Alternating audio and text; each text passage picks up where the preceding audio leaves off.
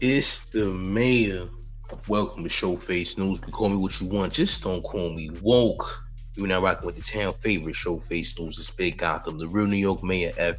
Eric Adams. And we're back again with another one, gang. Check it out. So, listen, man. Rico Recklezz was on the No Jumper podcast talking real hot. Says that he somehow, made Young Buck tuck his chain because he was so much in fear of him. He was talking like he was a super duper stepper, super duper goon.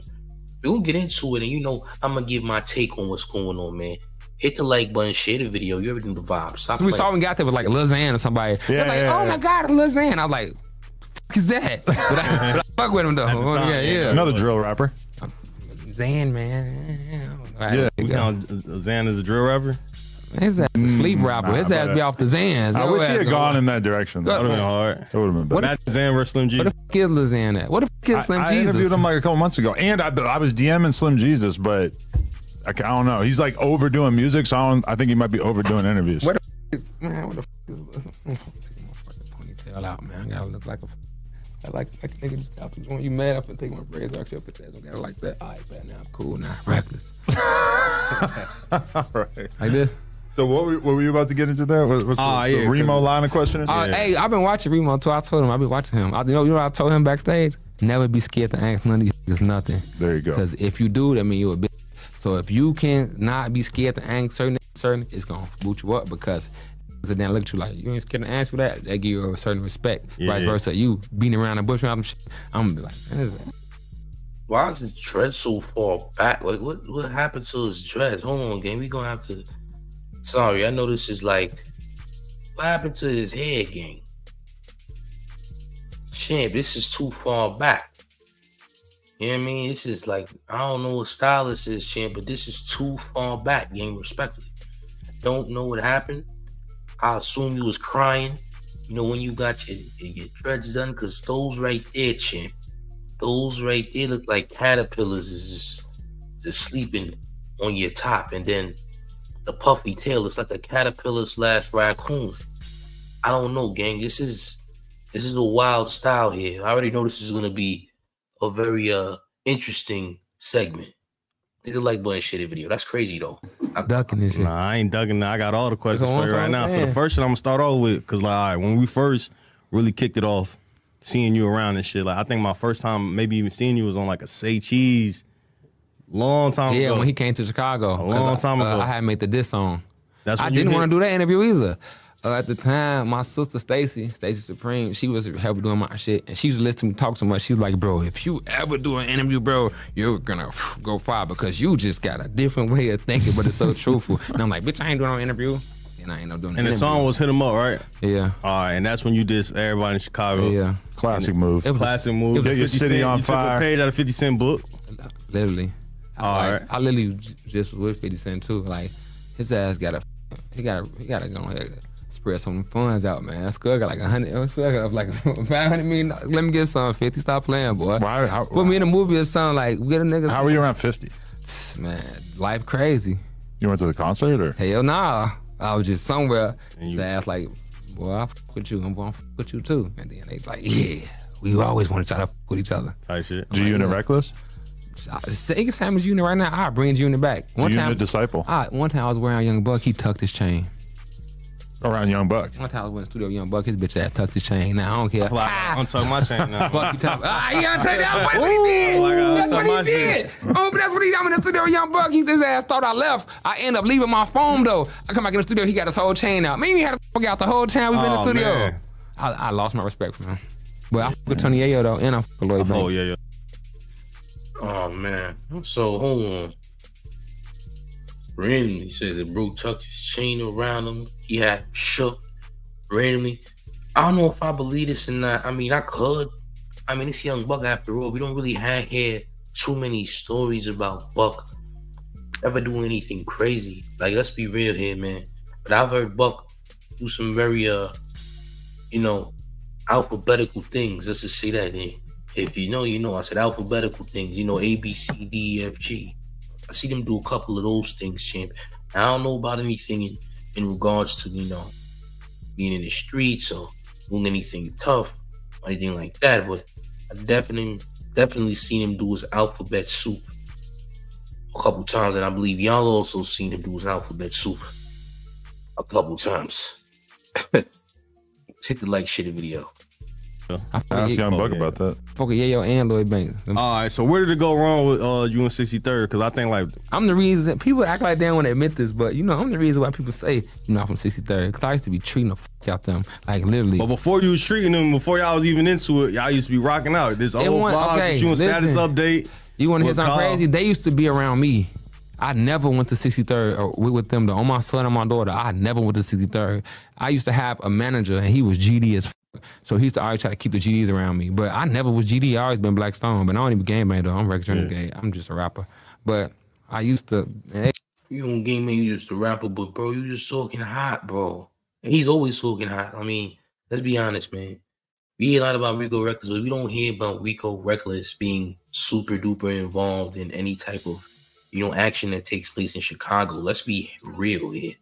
You know, we seen him on, what was that, DJ Vlad? It was somebody's interview he was on. He was celebrating and being hype about witnessing dudes spitting other dudes' buns in the prison system, like out there in Chicago, which was a very, very suspect, by the way, incredibly suspect. You know, but he be acting like he had like a terror out there in Chicago, like, bro. It's very hard to believe any of that, you know.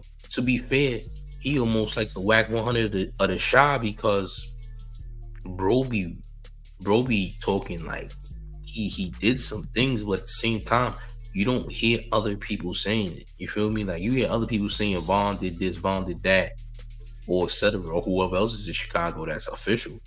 But bro don't be on nothing. And he just told you he's not a gangbanger in the first place. And the people in Chicago who really be on nonsense usually be gangbangers. They jacking GD, BD, whatever they jacking. You feel what I'm saying? So very hard to believe Rico Recklezz, because Rico Recklezz is very questionable. Yeah, hit the like, share the video. Let's keep it going, gang. I used to bring them niggas around me. Them niggas, I never used to like, let me go on 63rd. Now I used to go on like certain areas, like up in like MOB. I used to go over there, like 59th. I used to go over there, or like down there on like the one. I might used to go down there because I used to live down there, or like.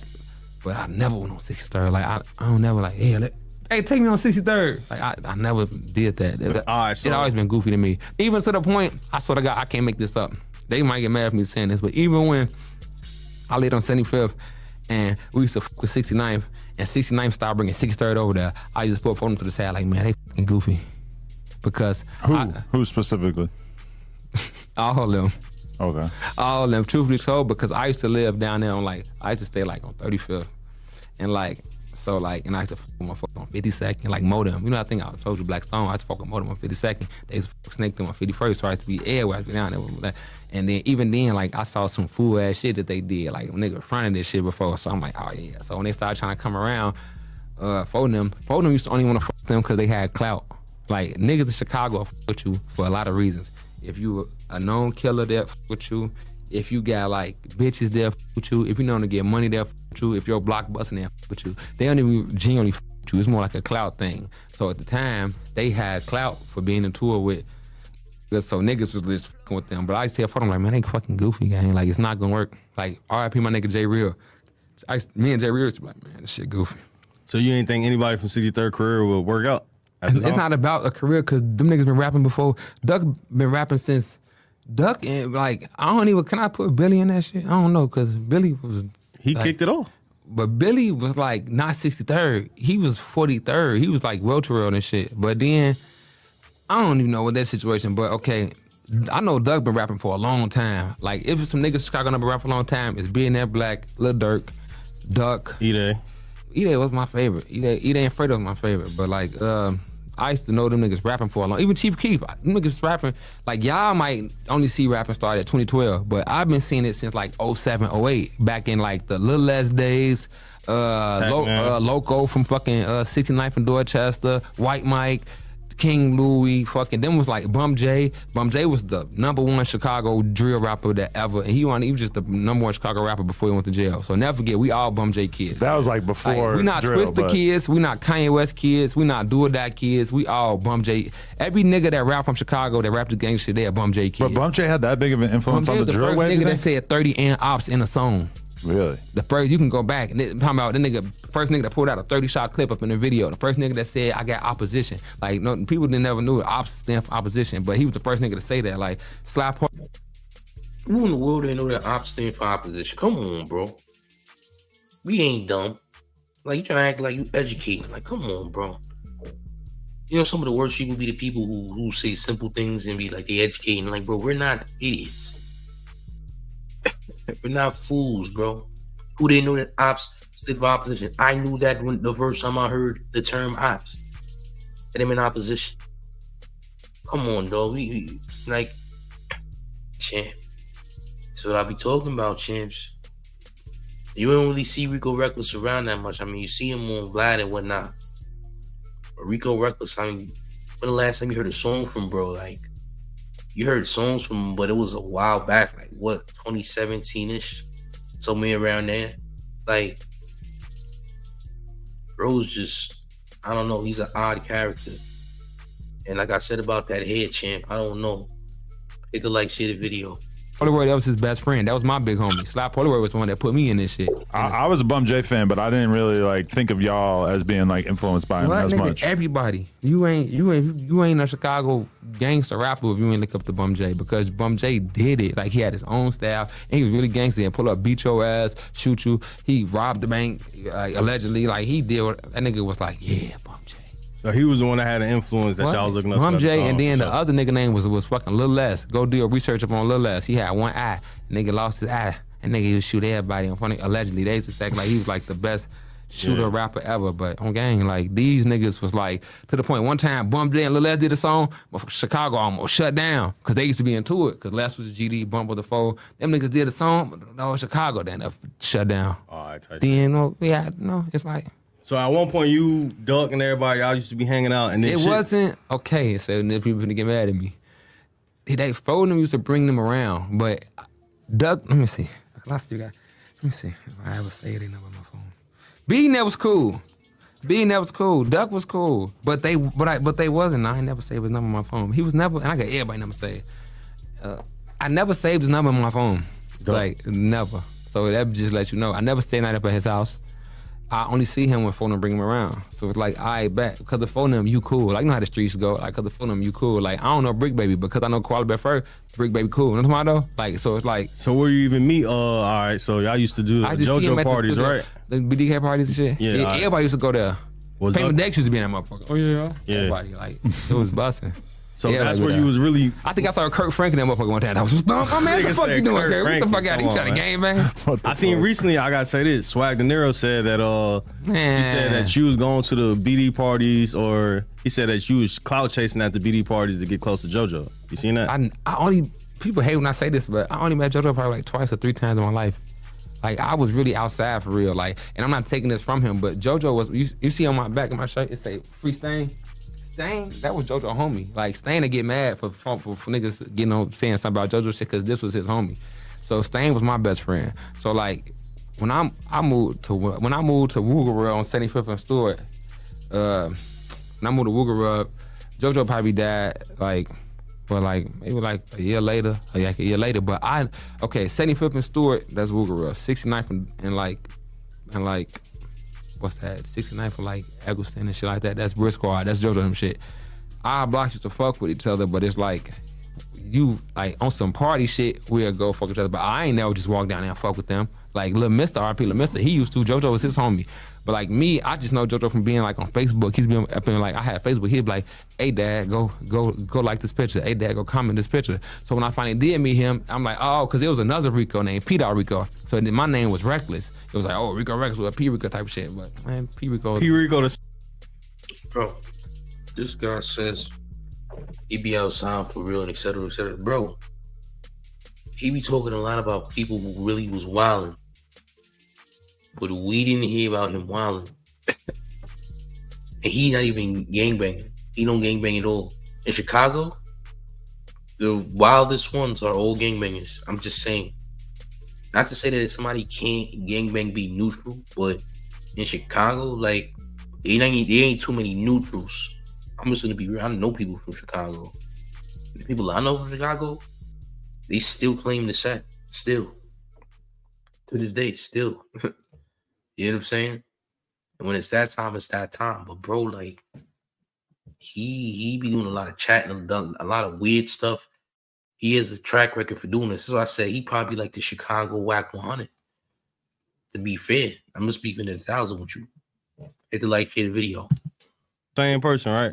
P.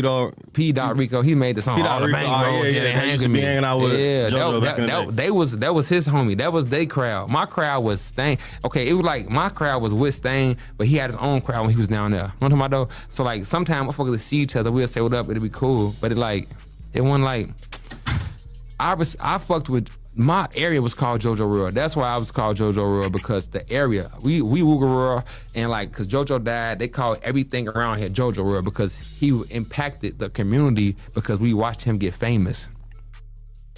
Yeah, y'all. So that's the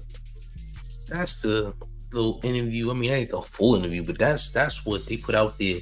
So let me say this, right?